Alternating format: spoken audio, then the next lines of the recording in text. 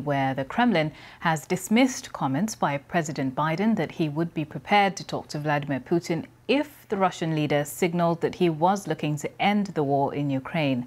Mr. Biden insisted such talks could only take place after Russian troops withdrew.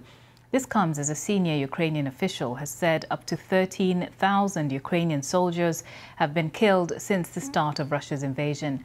Meanwhile, German Chancellor Olaf Scholz talked on the phone to Vladimir Putin this morning. The call focused exclusively on Russia's invasion of Ukraine. Jessica Parker now reports from Kiev. Just outside Kyiv, signs of remembrance. In this area, Russia's accused of killing hundreds of civilians during its occupation earlier this year. Moscow's denied targeting civilians. At Irpin Bridge, the Church of England's most senior cleric came to see the destruction for himself and had a robust message for President Putin. There will be no peace till we stop lying. You've got to tell the truth. However painful, there can never be a way forward built on lies. Meanwhile, in the south and east, the fighting goes on. Ukraine now taking the rare step in giving a number of how many troops have died. It says up to 13,000, but this can't be verified by the BBC. The truth is, we don't know how many people have died during this conflict. What is certain is that this war continues to cost lives and cause tragedy. Meanwhile, Russia's repeated efforts to target Ukraine's energy grid means daily life is also being affected far away from the front line.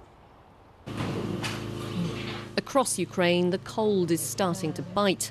In this bakery, they suddenly have a blackout, forced to do business in the dark.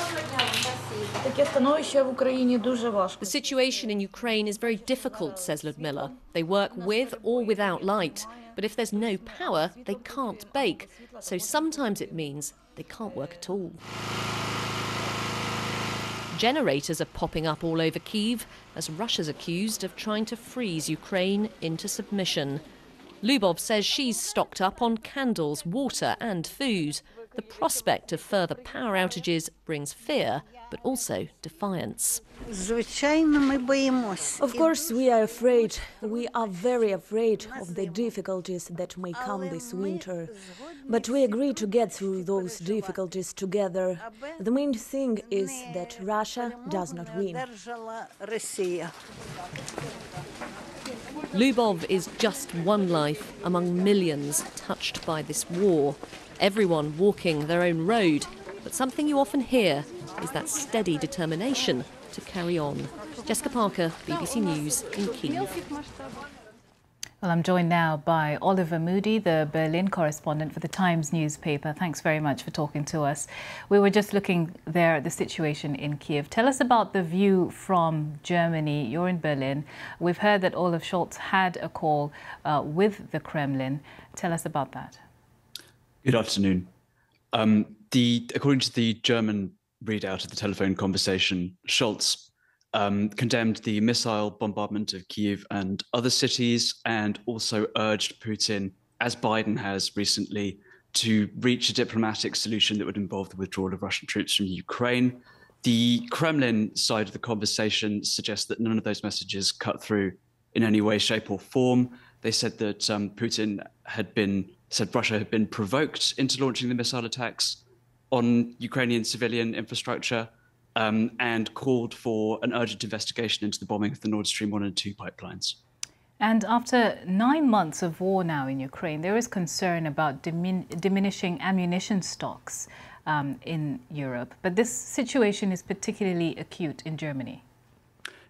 Yes, it's quite right to frame it as a Europe-wide problem. One way to look at it is to look at the way NATO has asked its members to ensure that they have enough ammunition in stock for at least 30 days of high-intensity fighting. And the European states are on a spectrum. If you look at the Baltics, they've taken the possibility of a Russian ground invasion very seriously for the past years. And Estonia, for example, has invested 40% of its entire military procurement budget into ammunition, so they're pretty well prepared. Somewhere in the middle, you have Britain and France, the two largest NATO militaries in Europe, and there are credible official estimates that they each have enough for about 2 weeks. And then towards the bottom end, you have Germany, where there are sort of pretty credible analyst reports that it would run out of some kinds of ammunition within a matter of hours and would effectively be no longer able to fight after 2 days. How big of a concern is that for Germany?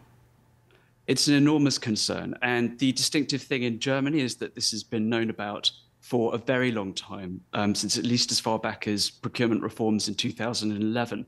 And just to illustrate the scale of the problem, it's estimated that Germany will need to spend about 20 billion euros or more on ammunition. And so far, there's a lot of bemusement among the German defense industry sources I've been speaking to about why the government has yet to really start investing that money right now when we need to generate production capacity to get back into a situation where there are adequate ammunition stocks.